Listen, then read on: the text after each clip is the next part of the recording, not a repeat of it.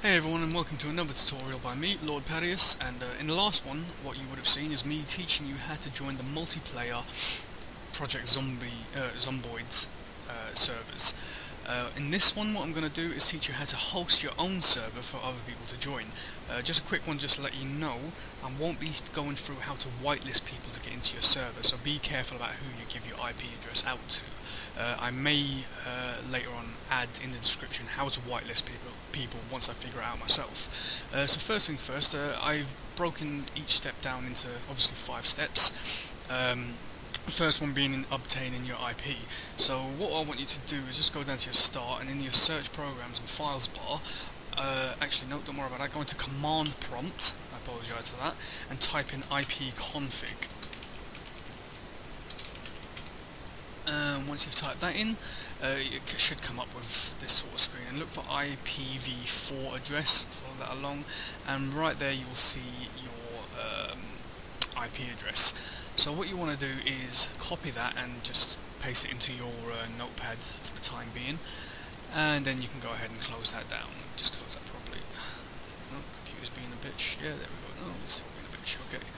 Right, so now what you want to do after that, once you've got that IP, you want to go into Internet Explorer, and you want to obtain the IP address that you'll be given to other people to join your server.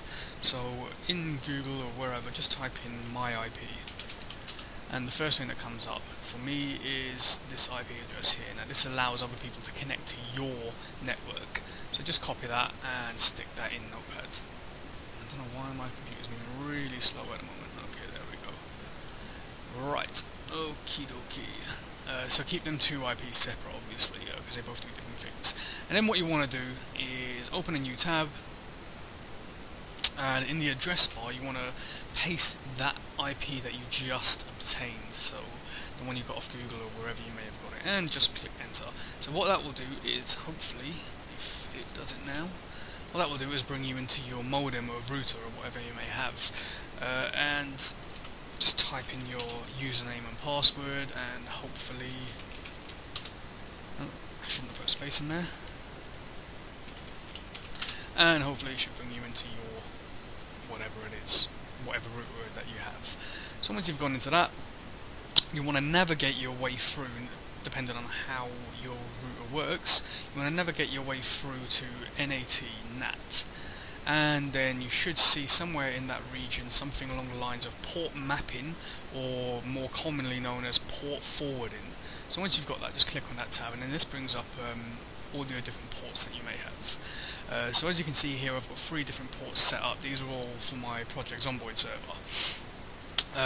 So what you want to do is basically have that number that you would have seen in the last tutorial, 16261, which is the default Project Zomboid multiplayer port for communications, and you want to make that port. So how do we do that? We basically go to new. So once you go to new, you've got a completely new tab here, and an external port you want to put 16261. That's correct, yeah, 16261. Lovely. And then an internal port you want to do the same thing, 16261. And in internal hosts, what you want to do is put that first IP address that you obtained. So the one that we went into command prompt. That first one that you got, so it's that one there. So you want to put 192.168.13 or whatever your one is. Okay, so you just click that in there. So it's 192.168.1.3. And when you've done that, don't worry too much about remote host, and then you want to put a description of what your port is for. So obviously this one's for Project Zomboid, but this is my 4th port, so I'm going to put PZ4. Okay, now just to let you know, as far as I know, I think you can only have up to 32 players in the server at the moment. Correct me if I'm wrong, I'm not too sure about that, but I think that's what it is at the moment. So what you'll need to do is you'll need to make 33 different ports in order to allow 32 players, or however many you want to join, as long as it's under 32.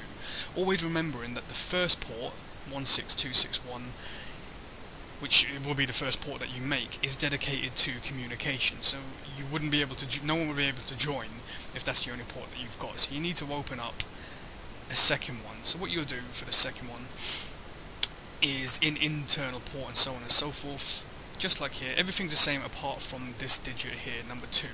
So in the second one, you put 16262 instead of 16261, and the third one, 16263, and so on and so forth. Okay? And once you've done that, submit it, which I'm not going to submit it here because there's nothing in there, but submit it and it should come up. And once you've done that, you can also test your port, which I recommend is a good idea. And I use a software called PF Port Checker.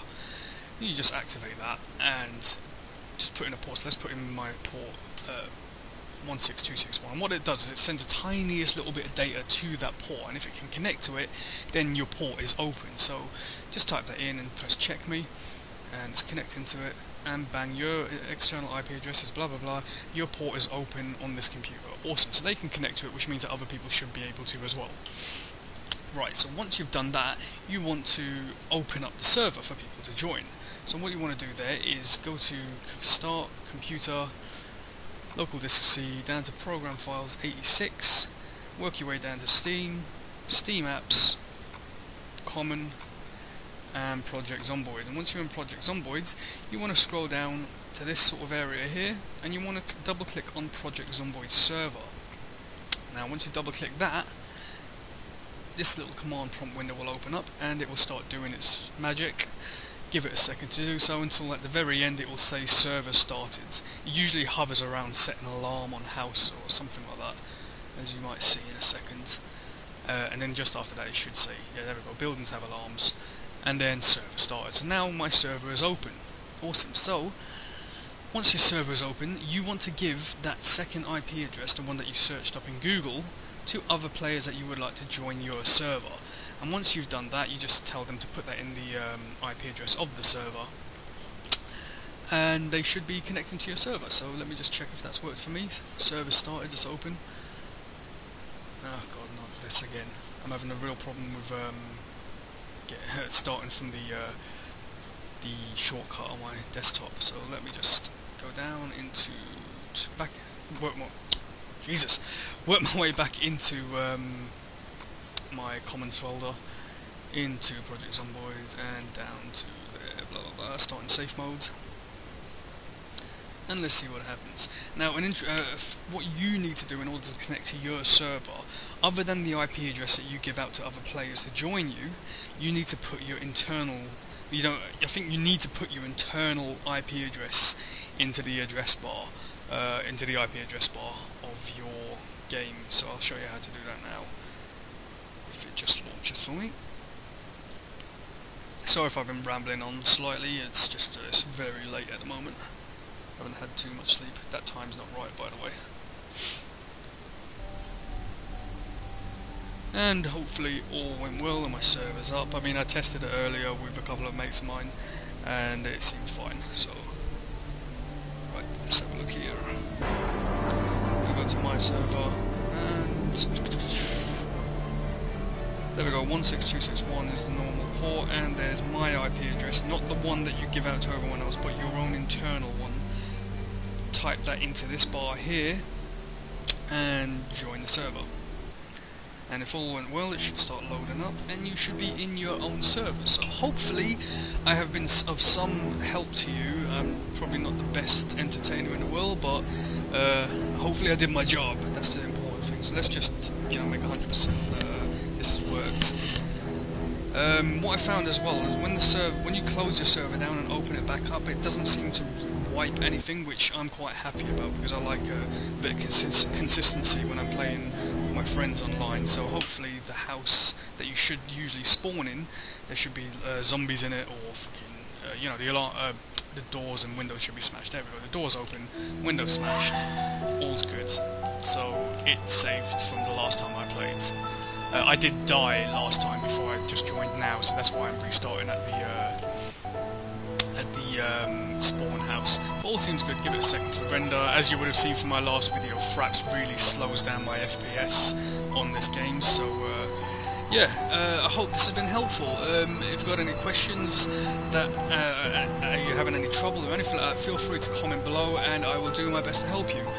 So I hope this was some help, guys. Thanks for watching. Peace out.